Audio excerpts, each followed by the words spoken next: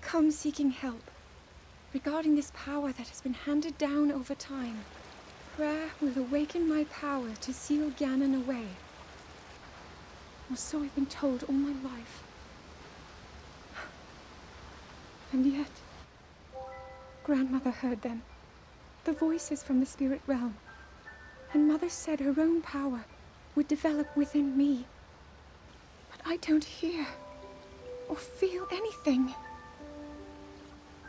Father has told me time and time again.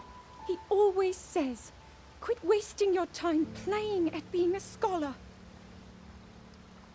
Curse you. I've spent every day of my life dedicated to praying. I've pleaded to the spirits tied to the ancient gods. And still the holy powers have proven deaf to my devotion. Please, just tell me. What is it? What's wrong with me?